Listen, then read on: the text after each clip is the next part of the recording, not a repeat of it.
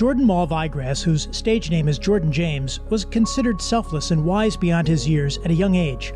One childhood classmate, Ashley, remembers Jordan giving her his own backpack and splitting his school supplies with her on the first day of 5th grade because she didn't have either.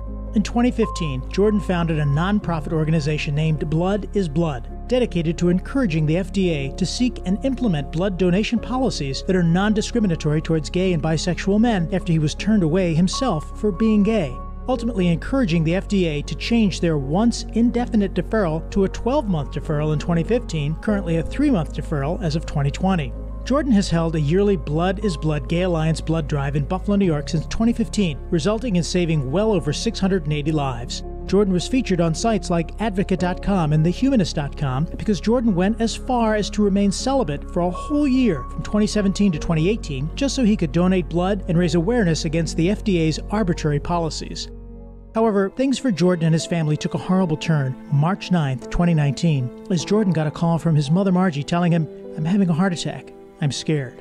In which Jordan replied, "I'm scared too, but you are the strongest person I know. Let the doctors help you." Margie was admitted to Buffalo General Hospital, where she stayed heavily sedated on life support while medical professionals tried to get her on the path to recovery. During that time, Jordan spent every day by her bedside, getting little rest when family forced him to.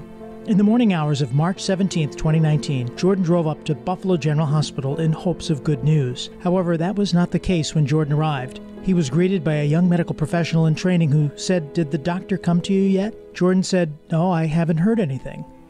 Jordan's heart sank as he just felt that hope was slipping away. The medical professional said, "You might want to take a seat, Jordan. Your mother is showing signs of being brain dead. There are brainstem reflexes coded into our brain, and your mother is not responding to any of them."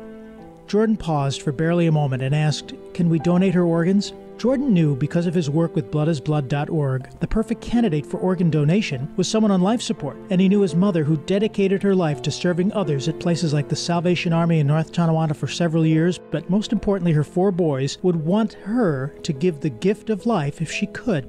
Margie passed March 18, 2019 at approximately 1:30 p.m. Her family donated her eyes, corneas, and skin. Margie's donation helped 2 people see again and countless burn victims.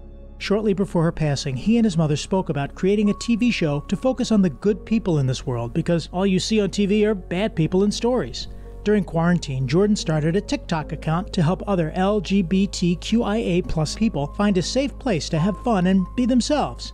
In February 2021, Jordan James started a group called Safe Space by bloodisblood.org to connect with the LGBTQIA+ community with resources and information while creating a fun, inviting community. After much needed and continuous healing and a year-long quarantine on May 18, 2021, Jordan James brings that same idea to TV, now with WBBZ TV and sponsorship by AmeriCorps Seniors, Retired and Senior Volunteer Program, Volunteer Center at HANCI, HANCI, and other Buffalo community members and businesses.